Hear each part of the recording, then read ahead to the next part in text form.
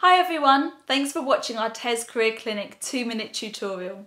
I'm Grainne Hallahan and I'm the recruitment editor at TES magazine.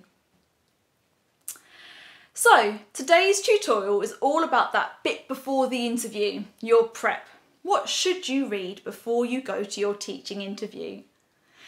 First off, it goes without saying, read the latest school's Ofsted report or any other smaller reports that might have been done in between the full inspections. But, and there is a but, read it with the context of the date it was done.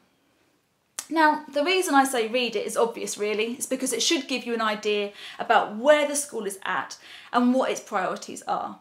However, if it was done in 2009, then you can safely assume things won't be exactly the same as they are now. Second, I would say reread any of the books you mentioned in your application.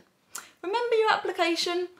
But from all that time ago, did you name drop any books in there?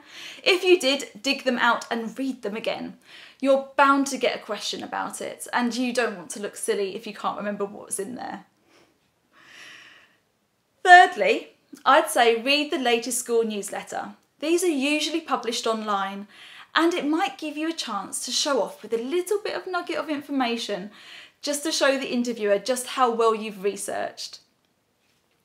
Fourthly, and finally, read something relevant to the job that you're applying for.